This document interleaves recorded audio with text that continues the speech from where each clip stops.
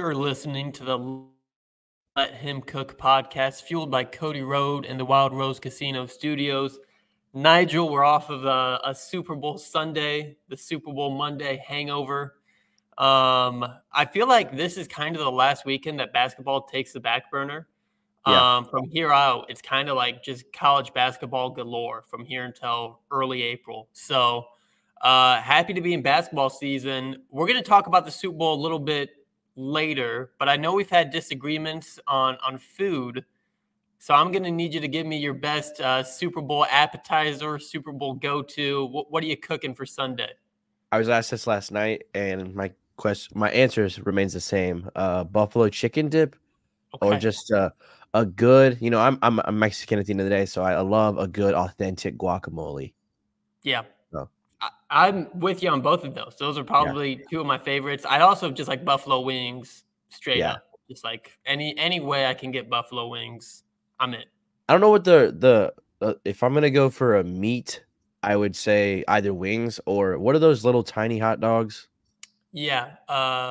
They're not pigs in a blanket, but they're like the ones you kind of like wrapped in barbecue sauce. Yeah, like and you just like cook in the crock pot. We call them Smokies.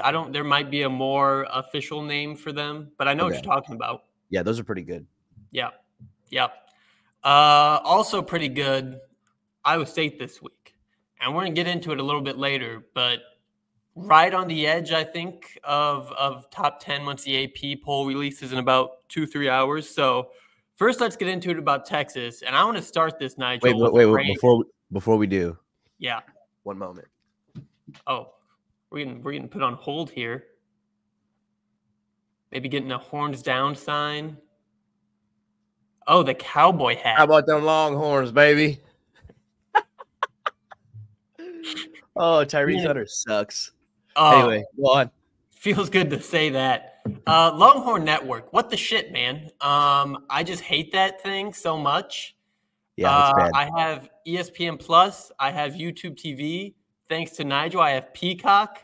Longhorn Network is like the last frontier of streaming hell that just nobody's willing to cross. So happy that Iowa State will never be on that network again. It was a stupid thing in the beginning. It's still stupid now. So I want to shout out John Walters and Eric Heft. I truly feel so lucky as an Iowa State fan to have two great radio commentators for every Iowa State football and Iowa State men's basketball game because they just knock it out of the park. I can watch a game without actually watching the game. So shout out to them. But a really good game. And I want to start with the defense. In the first half, Texas scored 19 points total. And Max Abesmith and your boy, Tyrese Hunter, combined for 0 points in that first half. There's an obvious kind of beef with Texas, but what do you think it was that just had the Cyclones come out like dogs in that first half? I think despite us getting our lick back last year at Hilton against Tyrese, I think something that was a pretty consistent crutch for Iowa State was playing in Austin. We always played really bad. Yeah. And a lot of it was due to either it was still a Steve Prohm led, offense and program, or it was just a offensive limited TJ team at the end of the day. So, I mean, I just feel like with this being one of our more complete teams, with this being a team that a lot of people are talking about as a title contender, at the end of the day, I feel like if anyone is going to play well in Austin, it's this group. And, they proved us right. Despite, maybe letting up the lead that they kind of built, still just making big plays when they needed to. So I think overall it was a great game. Dylan DeSue when Texas, I think they played Penn State in the game I'm thinking of, where Dylan DeSue looked like he had patented this like 10-foot floater. He had to have had over 30 points in that game. He had 28 and 10, I believe. Okay.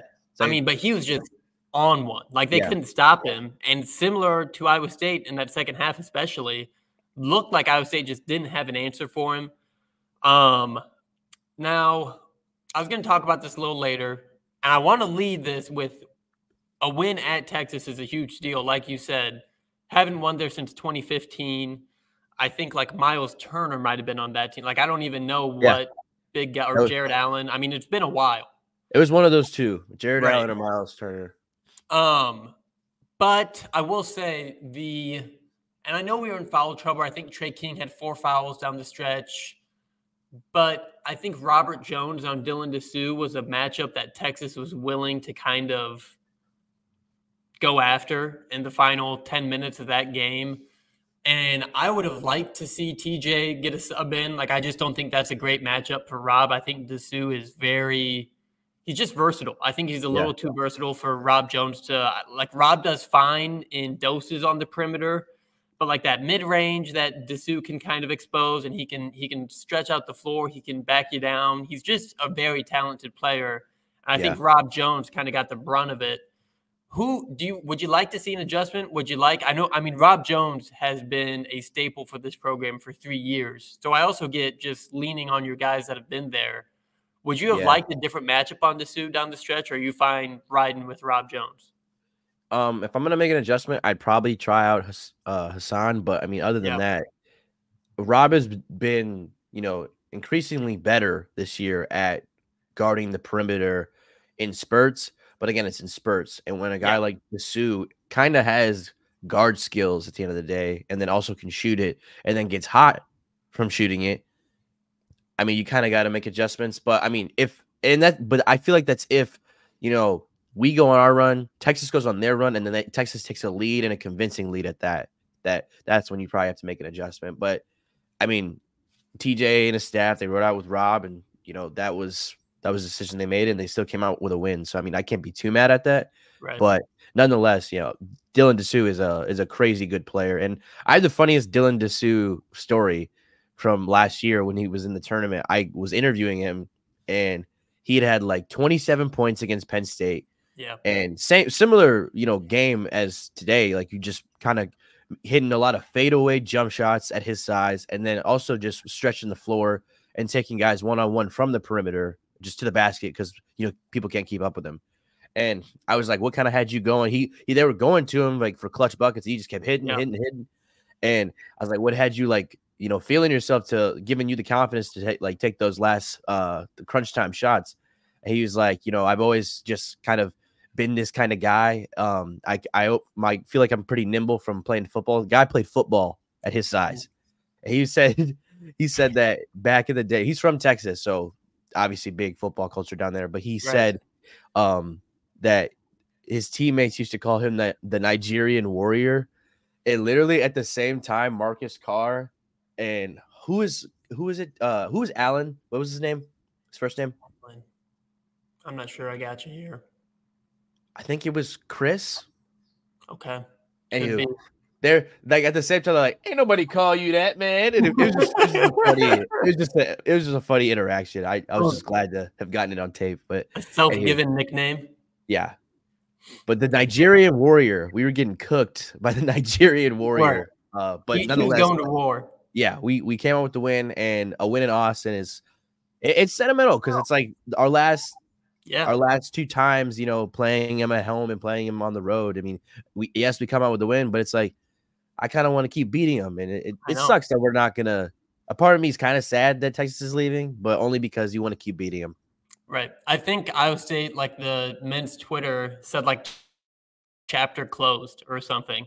And yeah, the only time we'll be able to see Texas again is either in Kansas City in the Big 12 tournament, or the unlikely scenario that we play them in March Madness. So that very well could be the last time, at least for the foreseeable future, that Iowa State plays Texas in a basketball game. Unless there was like a Big 12 SEC challenge, like it would be a non-conference game, which is just kind of crazy to think about. Rodney Terry, at least for me, has drawn some ire. I'm just not a huge fan of him.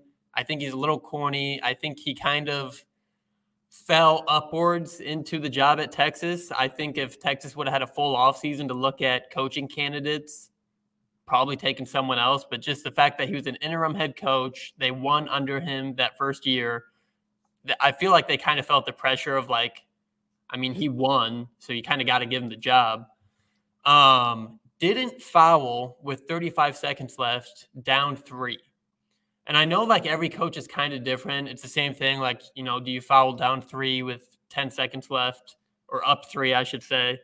But that didn't make a lot of sense to me. I like you can trust your defense, but I think just draw the game out as long as you can, and that has been a pretty successful strategy across the board. Like you got to foul, hope they miss. And Iowa State, maybe besides when we play TCU, a pretty bad free throw shooting team. Yeah. So if Taman Lipsy or Rob Jones has the ball, you should almost like hack a shack that, you would think as a coach. Do you understand that by Rodney Terry not to foul down 3? I think, I mean, personally, no, but I think from a perspective of maybe he doesn't have the biggest faith, because think about this. I know we're looked at as a bad free throw shooting team, probably on paper from a lot of teams. So you got to think, say, for whatever reason, we do make those 2 free throws, say they do foul, we make those 2 free throws. Texas has now done 5. You have to kind of almost guarantee a 3 is going to be made. And then at that point, just to keep the game close and, within 30 seconds, just keeping it close, you want to be able to still make it worth the foul instead of just running up the score. So you almost want to guarantee someone's going to hit that shot. And I don't know if, Abrams can get off a shot that quickly. And I don't know if that's even in Tyrese's game to just hit, in transition pull-up threes. I haven't seen them hit shots like that. Even in crunch time against Baylor, I mean, Tyrese Hunter was still going to the rack. So I just don't think he probably had the faith in the perimeter shooting outside of Brock Cunningham. Is that his name? Yeah. Yeah. First of all, that dude was born in 1998 and he's still playing college basketball. Buddy, go hit up Indeed. The job force needs you. All right. You can become a union worker or something because it's over. Anywho, outside of Abrams and Cunningham, I don't know who's hitting that 3 to keep the game close. So it's probably why he didn't want to foul. But what were you going to say? As someone who graduated like at the height of the pandemic in 2020, I get staying in school next year playing basketball. The job market's fine, man. Yeah, go sell used cars in Austin or Fort Worth. Someone will hire you. And that's how I feel about a lot of these dudes. I'm like, how the hell? Joe Toussaint's another one. That guy was playing basketball, I think, when I was in middle school, and he's still playing. He's my age, but thanks. Oh, well, it feels like, I mean, he's been on 3 different teams, and all of those teams have played Iowa State. And I'm like, dude, go somewhere else. I mean, it bothers me more so with like the people who are. So I was born in 2001, but my class is the 2000 kids and 2001 kids. People who are taking advantage of this extra COVID year, and it's because they already played 4 full years of college basketball, go at it. But the second I see 1998, and then when I go to Google your name, I see 25 years old. Gross. I mean, my guy, this is sad. You're pushing 30. Get out of your uniform and go get a job application. Yep. I hear you. I mean, we got like 32 Perry Ellises right now in college basketball. It's gross. Yeah, it is nuts. And also, it's not even like a lot of times it's guys that stay for 4 years because their game just isn't built for the NBA. Yeah. Now it's just like role players that have been playing college basketball for like 7 years. It's like, dude, this ain't it. I fear KJ Adams might fall into the same category. Right. Of just like a guy that won't translate. Yeah. And then he's going to have to go, like I said before, I've said this in a few episodes, but he's going to have to probably become like a tight end, like in an NFL practice squad, just because of his stature. But yeah, it's ridiculous, man. Like COVID has given the Big 12 so many glue guys, and I'm sick of it. Yeah. And we're almost done. I think is this kind of the last hurrah for the COVID years this season, or is it next season? I would hope, because everyone from if you were affected by any way or fashion of COVID, I think the oldest you can be is like you graduated high school in class of 2016, so you graduated college in class of 2020. I think those are like 97, 98 kids. Right. So I think this has to be the last year of it, you seeing 25-year-olds that didn't go through drastic injuries and red shirts, staying in college basketball. So I hope this is it. But man, I mean, If you told me it was going to take an extra 4 years to like completely wipe out that generation of college athletes, I wouldn't have believed you. I'd be like, these people didn't get a job offer in Austin, as progressive as a city as that is. There's no openings, I Brock. know, like the biggest booming city in America, and they can't find it. They're just still playing college basketball. You just still want to show up to film session, huh? You just love the game that much. Ridiculous, man. Student athletes. All right, we got the AP poll. I kind of mentioned this earlier. It is kind of unfortunate. We record Monday mornings, and the AP poll comes out, I think, like noon or 1 on Mondays. So we never really know. But I want to present a case that Iowa State should be top 10. And I think by top 10, I mean 10. So if you look at the AP where it is now, we got Iowa State at 14, Baylor at 13, Auburn at 12, Wisconsin at 11, Illinois at 10. Iowa State went 2-0, obviously. Baylor Illinois just lost. Right. Baylor lost at Kansas. Auburn got blown out at Florida, 81-65.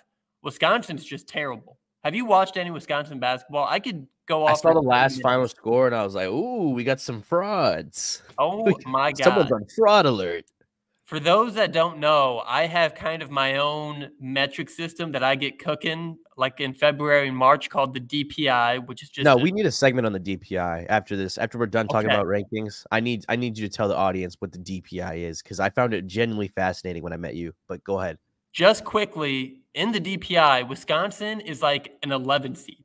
Like where they are right now projected, there should be an 11 seed, and they're ranked 11th. What are we doing? The Big Ten just, I hate them. I think they're just fraudulent. Yeah. I don't know. And Illinois, the same thing, lost to an unranked Michigan State. And Michigan State is one of the only teams that does well analytically. Yeah. That being said, the 1, 2, 3, 4 teams in front of Iowa State all lost at least once this week. And Iowa State went 2-0. I think Baylor could stay in front of Iowa State because, one, Baylor beat Iowa State. And barely. I know. Barely. By a tenth of a second. And then losing at Kansas by 3 points is about as close to a non-loss as there is in basketball. We beat Kansas, though. We did. And Houston. So that, the AP is going to have to make a decision. Has Baylor played Houston yet? I don't know off the top of my head. Let me check. Aiden, could you check that for us, if possible? They have not. They have not. Okay. They play at home against Houston February 24th, and they only play them once. Of course.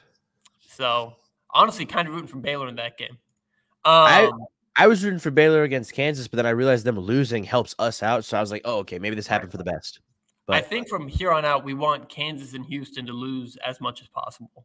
Yeah. Because I don't really, as long as Iowa State takes care of business, I don't really think any teams below them can kind of leapfrog Iowa State. Well, I thought we were, if we're not in third place right now. We're technically in second. We're a half game behind Houston. We're the only remaining 3-loss team with Houston. Kansas has lost 4 times, and then so has Baylor and Texas Tech. And Houston's 8-3. We're 7-3. Like, you beat the first place team, and you're not in first place. Yep. A game and a half. What even is that? What is that? I don't know. And also, I think Iowa State. No, there are a couple teams that have only played 10 games. So I lied. Yeah, that's the problem. No one plays consistent games every week. Like no one. Like everyone should just get 2 games a week. I think that's kind of another casualty of the round robin. That we don't do round robin anymore. So it's not like every team plays 2 games every week. Because now it is all disjointed. Some teams have played 10 games. Some teams have played 11 games. So you'll see like 2.5 games back in the Big 12 standings, and that's annoying, but whatever.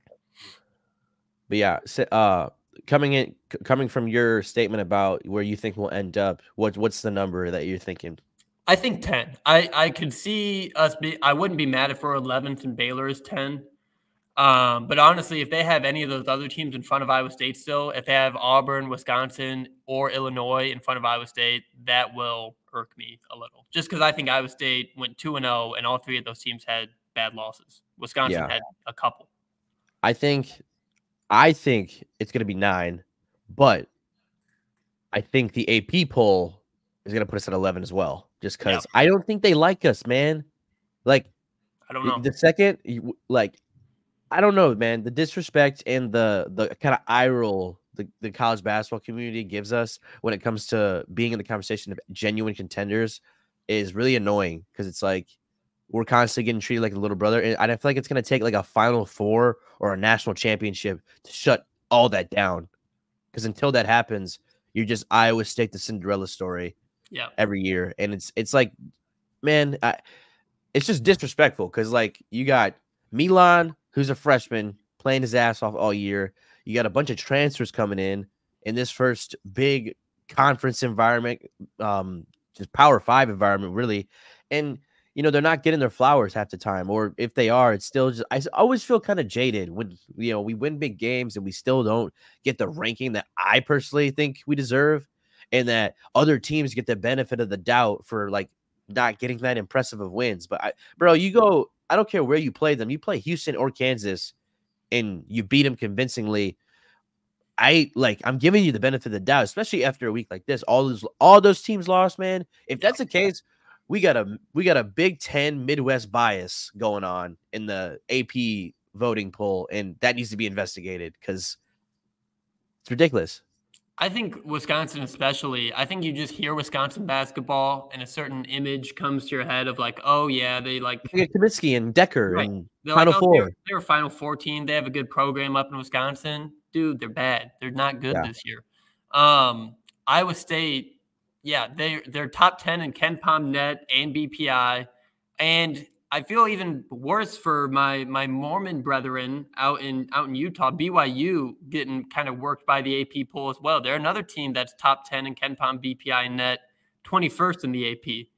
I don't feel bad for anyone living in Utah, but but I think especially early in the season, there was the eye rolling you're talking about. People were saying like Iowa State and BYU, they're playing the system, like they're beating bad teams by 40 just to get a better net ranking. It's like, yeah, we're beating teams by 40 because we're that much better than them. And I feel like we have to play these shitty teams because everyone gives us the eye roll. It's a waste of time. So it's like, buddy, pull up to Hilton Coliseum. Yeah. 14-0 for a reason at Hilton. And with that, let's get into TCU. And I feel like I've discussed certain teams that would be bad matchups for Iowa State come March. And TCU is the opposite of that. If we could play 6 teams like TCU in the tournament, and TCU is not a bad team. Like, I'm not saying they're a bad team. Natty. But the way they play and the players they have just play right into Iowa State's hands. Yeah. And I think we saw it kind of the whole game. Iowa State shot 24 for 48 from the field. That's 50% from the field. Just total shots attempted. That's nuts. Yeah. And then 15 from 18 from the free throw line, which blew me away. I was ready to get on this podcast today and just be like, enough is enough. I want every Iowa State player to shoot 200 free throws before they leave practice. TJ might have already had him do it because they went 15 for 18 against TCU. And I'm sure shooting free throws at home helps, but that is an impressive number as a team, 15 for 18. I was very pleased with that. Is there anything from TCU that you took away as like, that's what I wanted to see?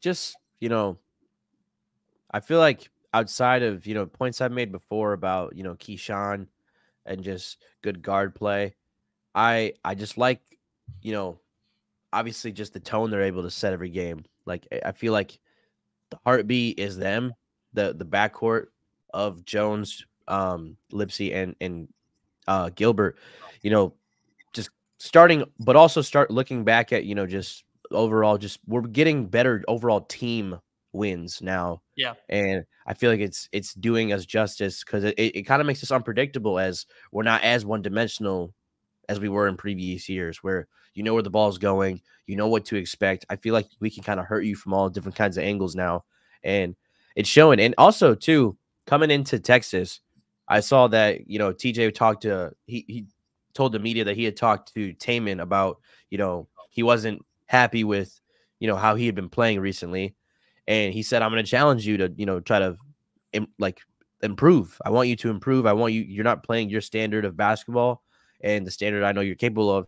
And it was just really cool to see Taman respond in a week like this, because it was a big week at the end of the day. I mean, it's very easy to drop the second game you play any Big 12 team, especially after you win the first one, especially at home.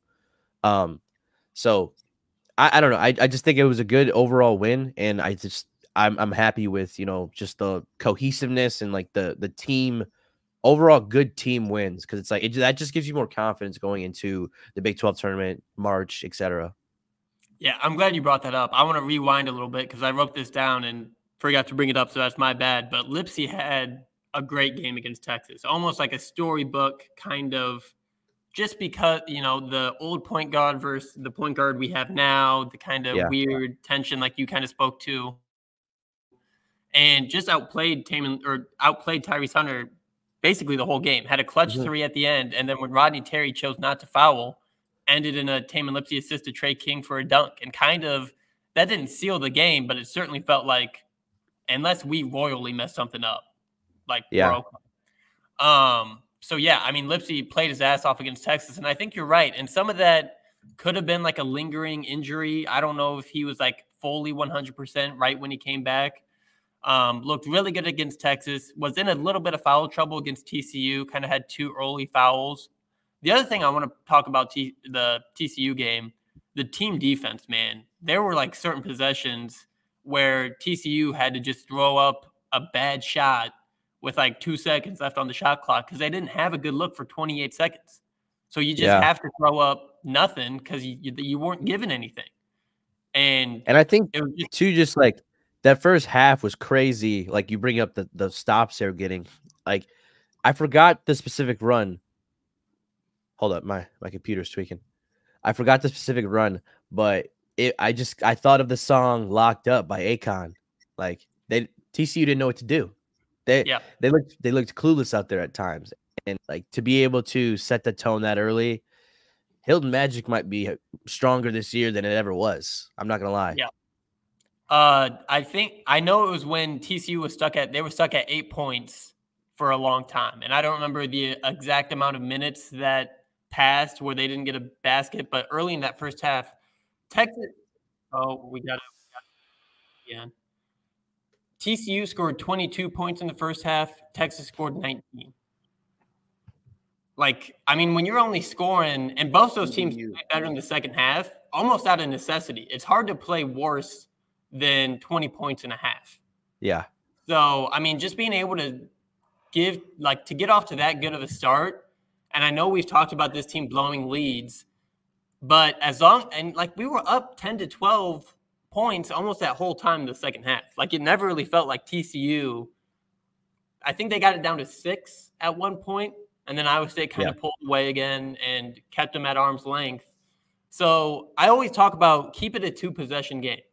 Keep it at 5 points, keep it at 4 points. If you had a 17-point lead, I don't care if we're only up 5, just don't let them get back to 1 possession. I think Texas, for a moment, it was like a single possession game.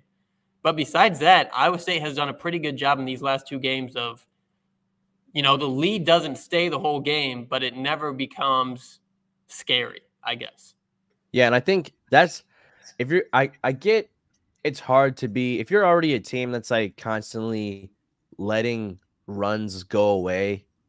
I think you just have to be able to weather the storm, as opposed to once it gets to that 2-possession game, let's just be better at clock management. Let's be smarter in our execution of not necessarily thinking we have to score, but let's just try to kill some clock, because it just puts more pressure on TCU to have to hit a big 3 or hit a big shot, as opposed to just getting to the rack. 'Cause a lot of the ways teams are hurting us in getting back to the rim, in getting back into the game, is just driving the ball like really hard and aggressively. And it just puts us, kind of at a disadvantage sometimes. And I think the second teams do figure that out. I think Iowa State, the more you see it, the more you anticipate it. So it's like now you kind of know it's coming. Even if you can't stop it, you know how to kind of, like I said, weather the storm on offense. And I feel like that's what they did against TCU. And I think any team that has kind of taken advantage of, a lead that you built, like a Baylor, I think you just have to be able to weather that storm, because it's more of that as opposed to, oh, we let a team go on a run, because that's inevitable, you know? Yeah. The other thing I want to shout out, Trey King is quietly having a really big kind of end to Big 12. He kind of had that breakout game against Kansas. He was our leading scorer against TCU. He's shooting the three ball better. He might be kind of we were talking about Dylan Dessou, and I know Trey King probably not as skilled as Dessou, but in terms of being able to beat you multiple ways, I mean, his defense, and then if you really get any production on offense from him, that's just like plus. Yeah. Because he's going to be guarding the Emmanuel Miller or the Hunter Dickinson or whoever your best kind of 4 or probably even 5. I mean, Hunter Dickinson is all of what, 7'2", 7'3", Yeah.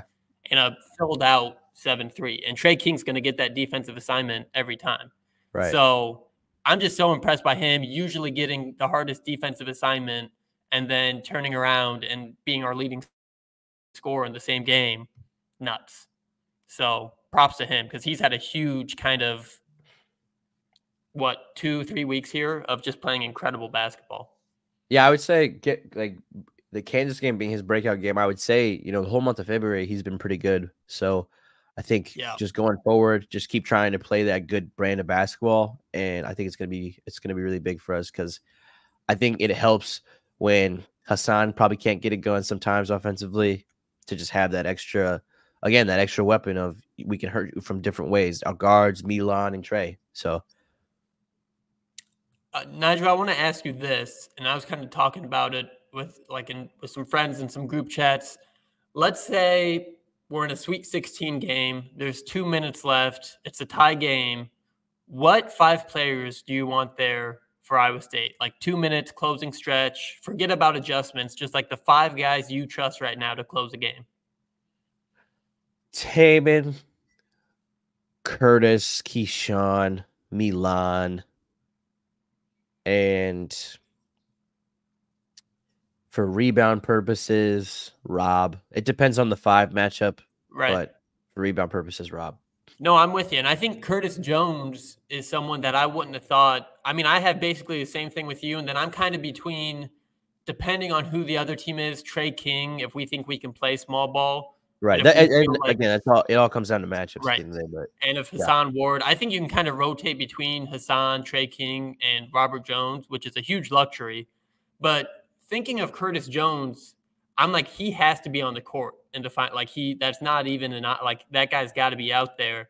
And I wouldn't have thought that maybe even a month ago. So I think and his free throw shooting is clutch. I think he's the guy that has kind of picked up his production a lot in Big 12 play from the 3. He struggled in non-conference games. So to have just 3 really consistent guards, there's been certain guys, and I'm sure you're like this too, whenever they have the ball, I think of Robert Jones, his first year at Iowa State. Anytime he touched the ball, I got nervous. I felt like either a turnover was coming or and there's been certain guards in Iowa State history too, where I just kind of have to hold my breath when they have the ball. And I feel like right now we have 3 guards where I feel confident that they're going to take care of the ball. I know we kind of have turnover problems, but it's usually because of good defense. It's not usually self-inflicted. And I think that's just such a big thing to have good guard play in March. And I feel like this is finally a time where we have 3 guys where I can be like, I trust those guys in the final 2 minutes. And that's a big, big thing come about a month's time. Yeah. And I think too, it's big you probably want to start Trey, but Curtis has been that guy as of late of the 6th man that, he's a 6th man, but he's going to end the game. Yeah. So I feel like I feel like he's just embracing that role more. I think he understands what he has to do in the time given him on the floor. And I just think that comes with, the maturity of a season. I feel like you get to that January and February part, if you're a good team, you're probably playing your best basketball just because everyone is aware of what they need to do on the floor because you've gotten enough reps.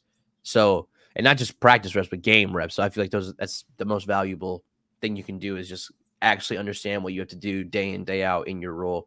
And I think Curtis, out of everyone, has really bought into that, and he's seeing the results now. Yeah, and there's been a couple guys. Lindo Wigington is a guy who started. I think was it his sophomore year, he was the starting point guard, and then obviously Tyrese Halliburton happens, and Yeah. they started to bring him off the bench. And I felt like Wigginton did a pretty good job of adjusting. You got to remember, he was an Oak Hill guy. Like, I mean, that guy had been told He since was he that was dude his freshman year with Prom. right. And then to take a back seat, that's always a tough adjustment. And Curtis Jones was just a leading scorer at his last school, and now he's getting brought off the bench. So there is kind of this adjustment period of being like, okay, I'm not the guy, but how can I still help my team win? I think Curtis Jones has done a great job. Trey King was the guy at Eastern Kentucky, and he's had to adapt. So I think this team is selfless. I think they're team first guys up and down the roster. And I think that, especially like our defensive brand of basketball, I think you need guys like that aren't super concerned about their box score stats and they just want to win. Like, I think that's kind of the players you need. Yeah, without a doubt. And I think you're always going to find guys like that in the transfer portal, because I think the transfer portal kind of creates this desperate, not person, but just desperate nature of like these are a bunch of players that don't like the current situation.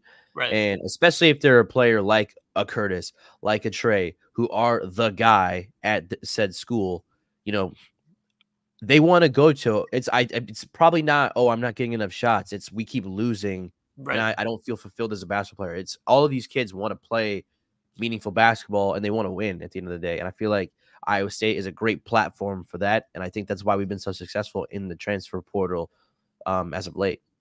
Another thing that just kind of going along with this, one of my favorite things about this season has been Keyshawn Gilbert realizing like how cool it is to play for a school that gives a shit about basketball. Yeah. Just his reaction to Hilton. UNLV gave a shit about basketball, but the mob ruined that. Right. They started killing people and putting them in trunks. And the wrong people. What happened to the game I love, people? Like, that's probably what Keyshawn was thinking when he got to Viva Las Vegas. But go on. Tark the Shark kind of took things under down there. They really haven't been Anthony Bennett, maybe? Yeah. So, sorry, UNLV Rebel Girl, for all you Twitter Iowa State Cyclones. But I think like Otts and Keyshawn leaving kind of like just a toxic kind of program and showing up to a school that, you know, the crowd is filled every night. Keyshawn had never heard a home arena get that loud. I just constantly see him smiling. Like, that guy looks like he's just having the time of his life. And I feel like he tweeted like, I'm having fun. Yeah. And I'm like, wow. Yeah. That's so sweet. That's awesome. That's a great sales pitch to recruits of like, yeah, you can go to these other schools, but is it going to be the environment that you will have in Ames, Iowa every Saturday, you know, in the best conference in basketball? Like, I think that's just such a great, like, here's the guy that was at UNLV playing great basketball, but now he's at Iowa State and winning and having fun, and fans are, you know, chanting his name. Like, it's just such a cool thing to see. I think that's every kid's dream, is like being in that kind of environment and leading that team. So that's just another, I'm so proud of all these new guys that have kind of just came in and made huge differences to this team. Yeah, without a doubt, it's been awesome to watch. And, you know, they're a huge part in why we're undefeated at home still. And arguably a top team in the country right now. So it's a great time to be a Cyclone. And I think the new guys are understanding that more than anyone else right now. And probably to no shock of anyone, but there are only 3 remaining undefeated home teams in the Big 12, and it's Houston, Kansas, and us. So makes sense. You know, just the big dogs. Makes sense that the best 3 teams in the conference are the ones that are undefeated at home. But I think it is still interesting. I mean, there's a lot of good teams that have dropped home games. And the longer Iowa State can stay in that category of being unbeaten at home, I think the better the chances are of a Big 12 title. So that's something to monitor. And then, again, winning any road game is just icing. Well, you talk about icing, and you talk about the teams that are undefeated. We do have to play Houston at Houston, which I'm not excited about at all. Tough. But we're going there. We're going to throw a few haymakers and see what happens. So just see if Kelvin Sampson pisses one down his leg. Dude, we're on that subject. I need to bring this up because Sampson is weird, man. I didn't realize he was just weird because I was always seeing him in the tournament. Like, I was not watching American conference games. Like I wasn't wasting my time with that. We got big boy basketball over here in Ames, Iowa. All right. So you go back to when he played us, our guy Jake Brent gets the media answer from him. I mean, really, it was like a 3-minute media thing, which is unlikely. It's that's not normal from any coach. And very short, very blunt with his answers. And then I've just seen him lashing out like randomly and to the point where like I saw what he was upset about when he got ejected this weekend, but like it didn't seem that end of the world scenario. And I'm starting to I look back and I'm like, all right, this is an older guy. Does Coach Sampson have like stage 1 of dementia? Because he's like kind of he's not all there, man. He's not all there. Some of that might just be Big 12 basketball. Like I really like I don't know if it's like, I mean, you're playing top 25. I know Oklahoma State's not a top 25 team, but like you said, he was used to a Tulane, a Southern Florida. You know what I mean? Like he wasn't used to his teams getting the shit beat out of him every single night. Like he was Houston was always the aggressor in that conference. They were always tougher. They were always bigger and stronger. And now like they're playing against guys their size. And he's like, wait, every team can foul like this, not just us? And it's like, yeah, like we'll punch back. Like we're not scared to get dirty. And I think he's not used to it. So I think at least that's some of it. I don't know if it's all of it, but he seems especially angry lately. I guess, man, but it's just like that's how you deal with it. Like that's a little adversity hits you, Grandpa, and you want to start screaming at people. Yeah, he ran. It was a rare, like from out of the camera shot comes Kelvin Sampson storming from the other bench. And he looked like he was checking into the game. Like I thought he had some shorts on. I thought he was ready to play some defense, man. I was like, what is he doing? That is odd behavior. I thought Stone Cold Austin's music just hit, and he was like coming in with a steel chair, ready to take some guys out. I wouldn't put it past him. Like I just feel like, he's used to crossword puzzles and shuffleboard, and this ain't a cruise ship, buddy. No, it's the Big 12. Yeah, so it's a rock fight in here. Nigel, do you think we have time for at least a quick overview of the DPI? Yes, please. I want the audience to hear, this thing that you've been so innovative to create. So please tell the people what the DPI is. I got a book called Bracketology when I was about 15 or 16, and they kept bringing up the stats of scoring margin, rebound margin, and turnover margin as kind of being the guide to which teams usually succeed in March, and that can be a 15 seed or a 1 seed. Those stats don't care about strength of record or strength of schedule or any of that. It's just 3 stats to keep an eye on. So I've done that for almost 10 years of looking at those stats for teams. But in the past 2 to 3 years, and I want to shout out Levi Stevenson and Danny Brennan, because I'm not a spreadsheet guy. Numbers are not my thing. That's why we're in journalism. Right. I almost went to school exclusively to avoid that kind of thing. But nonetheless, here I am in front of a spreadsheet. So I have, and I'm going to go through it as quick as I can. We got those 3 stats that I mentioned, all 3 of those margins. And then I do a lot of KenPom. I take their adjusted offense, their adjusted defense, 3-point offense, 2-point offense, 3-point defense, 2-point defense, team free throw shooting, offensive effective field goal percentage, defensive effective field goal percentage, and then their ranking in KenPom, BPI, and net, and then as well as strength of schedule and strength of record. Just said a lot of words. Basically what this does, to me, is show where teams' weaknesses are. You can just kind of just look at an overview of this spreadsheet, see a really big number and be like, man, that team's really bad at that. For example, we got Wisconsin, who I was picking on a little earlier. And dude, they are so bad at literally everything. They are bad at scoring margin, or at least unremarkable. They are 89th in scoring margin. Let me find them. 66 in rebound margin. No, sorry, that's the wrong team. Like I said, bad at spreadsheets. 188 in rebound margin. They're terrible at 3-point defense. And what's crazy is you saw this team play Rutgers. Yeah. And Rutgers has a great defense. Wisconsin has a terrible offense. They finished with 54 points in that game. Wisconsin did. And Rutgers shot 10 for 17 from the 3-point line. So, hey, like, shout out to Jeremiah Williams, too, back from injury. He's been hooping lately. Playing good.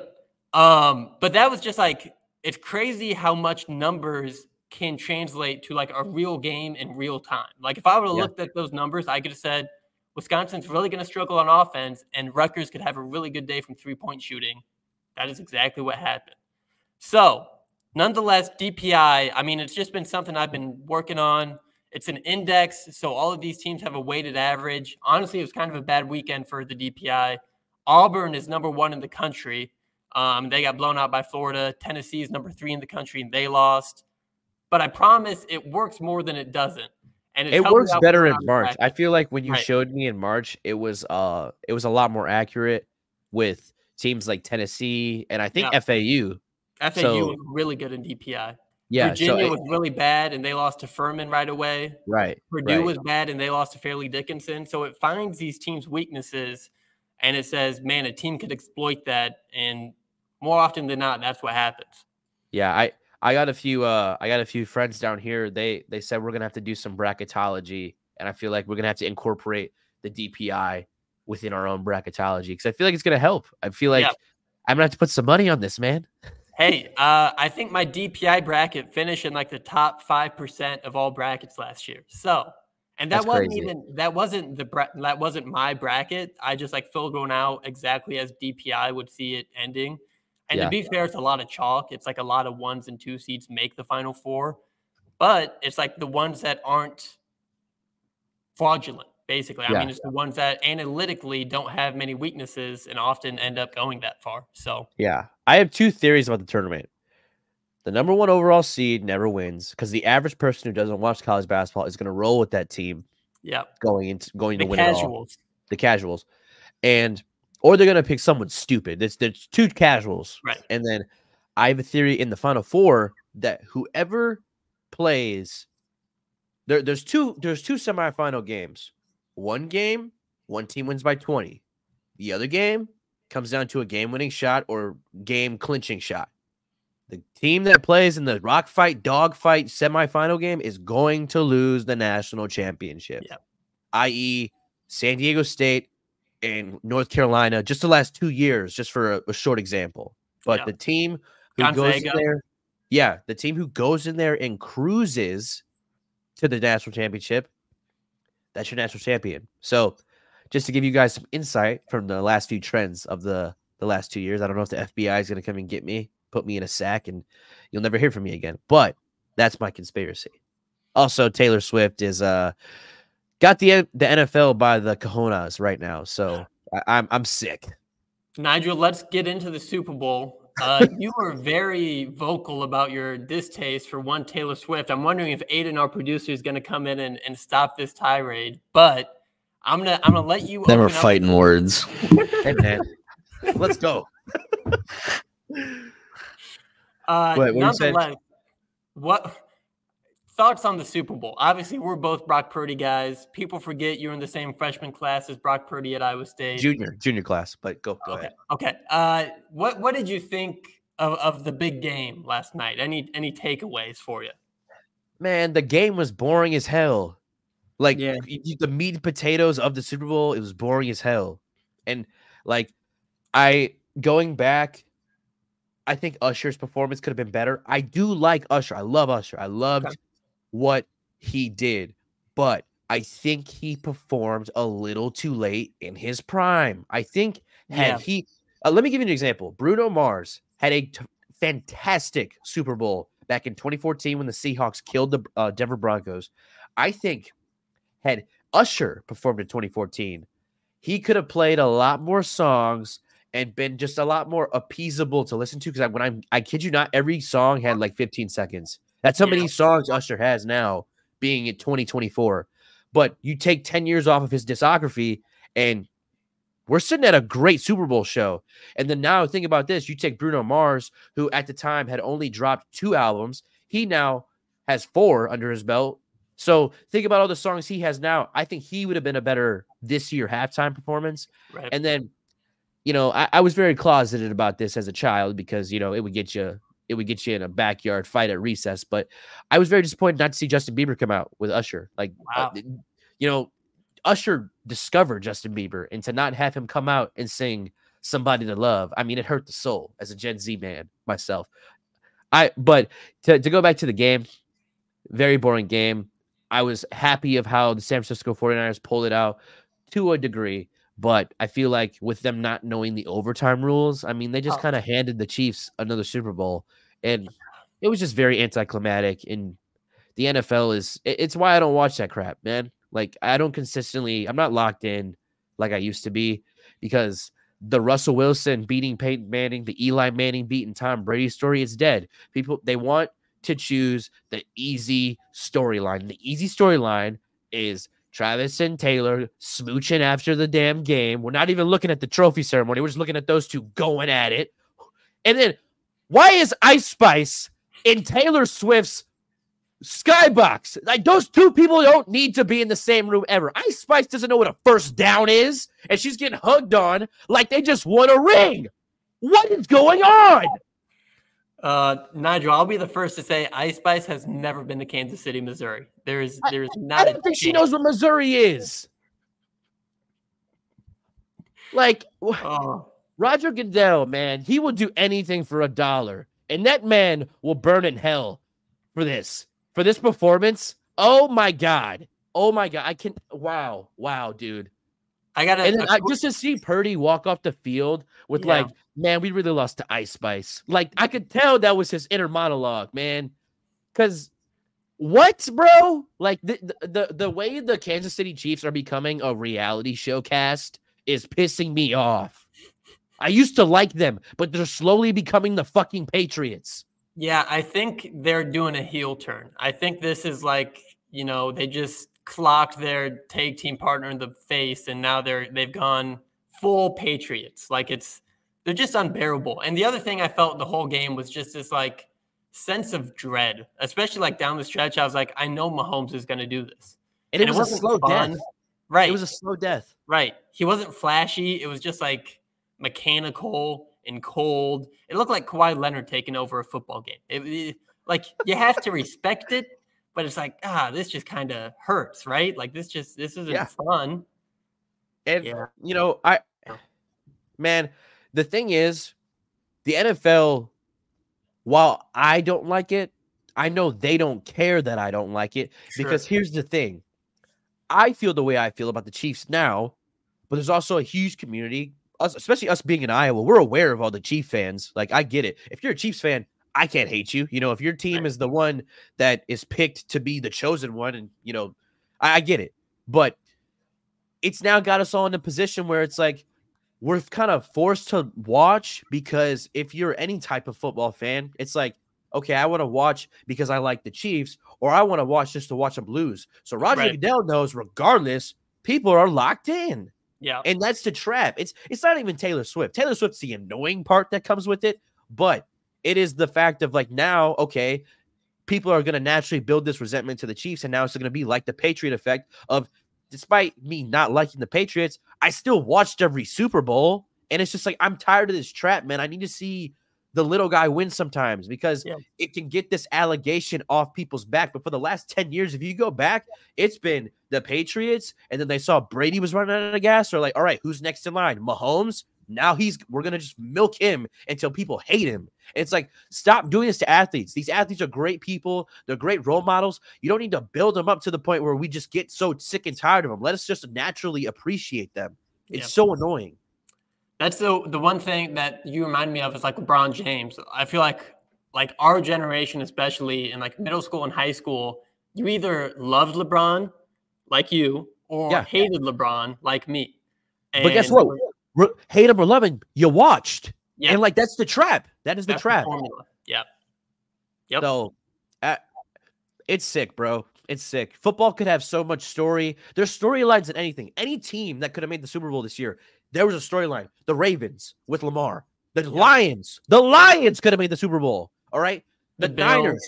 Brock Purdy. Bro, this is a David and Goliath situation right here. That you could have built, and it would have been a lot more of a fulfilling story going forward because Brock Purdy is just starting out his career. All right. Like, the Chiefs can't afford to lose a Super Bowl. All right. And it's just like, man, cut it out, NFL, because I'm not gonna watch this horse crap next year, and I'm standing on business. David and Goliath would be a lot less interesting a story if Goliath just killed David in like 2 seconds. Like, could I you don't imagine think Goliath that just makes stopped the on final David? Like, all right, everyone got to go home now. Right. I guess that's it. I guess that guy's really big and he wins. So. Also, could you imagine this if Ice Spice showed up to David and Goliath? Who invited her? Yeah. Bro, I hate it. The Super Bowl has become like the Met Gala / Grammys now. And it's like, what happened to the game I love? There might be a little too much noise to this. Yeah, bro. I agree. There's a lot going on. Because could you imagine, like, if, like, I saw Brock's body language when he walked into the locker room. And first of all, I was like, damn, it's halftime already? And then also, Brock just looked like he wasn't winning in the Super Bowl right now. Like, he looked sad. And it's like, bro, did someone leak the script to that man before the game? Because something was off, man. He knew. And it's a damn shame that he's got to be this puppet in this whole charade. Like, if you want to be a puppet, go join Broadway. Amen. I'm Nigel, sorry. It's over. We've hit every part. We went biblical. We went to Broadway. We went to Ice Spice's. We hit every demographic. We went everywhere in that. We hit the Bronx. Shout out to Curtis Stinson. All right. With that, any parting shots? We got Cincinnati coming up, and then we got a big home game against Texas Tech, who's kind of dropped in the Big 12 standings. But 11 a.m. though. 11 a.m. Yeah. We played great in 11 a.m. games. Big so time. Texas Tech better bring their lunch. I think avoid a trap game at Cincinnati and take care of business at home. And then we got at Houston, February 19th. Buckle up. That's a big Monday game. Yeah. Big Monday. Bro. They knew what they were doing. A happy big Monday to all of you. Nigel, I got nothing else on here. Is there anything you got to say? You thought I was feeling you? No, I'm kidding. I'm done. Nice, guys. Let them cook. Top 10. We better be top 10. I hope we're top 10. Tell your sons and daughters about the possibly top 10 Iowa State Cyclones. That's all I got. Oh, yeah. See ya. Hopefully the AP poll cooks this week. So let's see. Let them cook. Let's go.